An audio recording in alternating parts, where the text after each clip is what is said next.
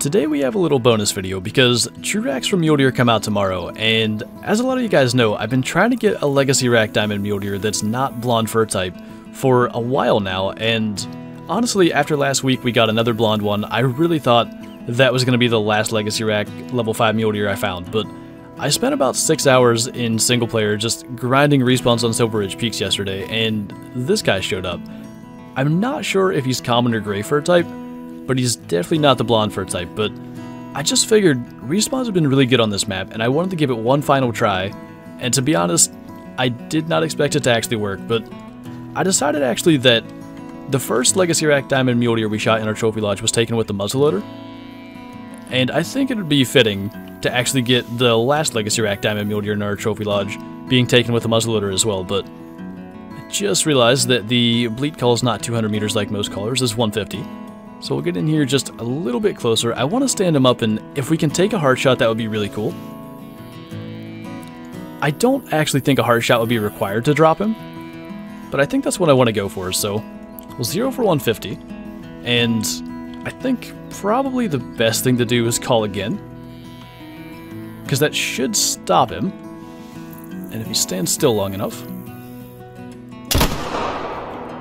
I'm not sure it was a hard shot, but definitely was a drop shot. But yeah, I mean, I'll show you where I actually ran into him, because I pretty much decided yesterday that I was just going to grind drink stones, which they're really short on Silver Ridge Peaks, but as always, I mean, the animals end up congregated around the water, so you can see this hunting pressure here. I actually shot, like, I think 3 mule deer out of his herd, and then he ran by me up here, and like I said, it was during his drink time, and I just could not find his drink stone. I spent probably an hour after I initially saw him trying to figure out where his zone was, but I eventually gave up on that and came down here to this rest zone, which, oddly enough, is the zone where I killed the last diamond mule deer, the blonde one in multiplayer, so I found that kind of interesting. But unfortunately, he chose to stop in a bunch of brush, so not much of a screenshot happening there, but we did get the hard shot, actually double lung as well. A 528 is not bad, and he is a gray fur type, which is actually pretty cool. I think I'd rather the gray over the common.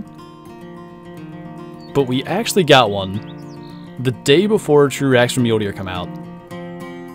We have a non-blonde fur type diamond mule deer, and I just thought it would be cool to take him with the muzzleloader. We haven't used the muzzleloader in a while.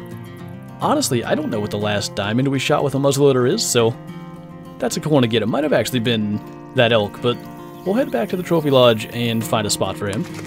I think actually this could be a really good room because there's a ton of variety in here, but there are 3 different turkeys mounted, so 2 of them are just small diamonds, and actually I think I like this spot the best, so we're going to take that guy down, and we'll go ahead and put our new mule deer in here, and I think we're just going to go with that pose, because I think that might be the pose I have all of my mule deer in, but something about it just really shows off how big those antlers are, and they look so much better now that they made the model size, like, appropriate for mule deer. They just look so good, and I can't believe we got that. I just kind of had that feeling that with Silver Ridge Peaks respawns being as good as they've been, I had a decent chance, but to actually get one of the fur types I wanted when it seems like blonde is so much more common, that's really, really lucky. But I'm so glad we actually have that. It just kind of felt incomplete with having 3 blonde diamonds, but now getting that bit of variety with the mule deer furs, that's cool, and I can't wait to start adding some TruRACS ones in here. But anyway, that is going to do it for this video, so thank you guys for watching, and I'll see you next time.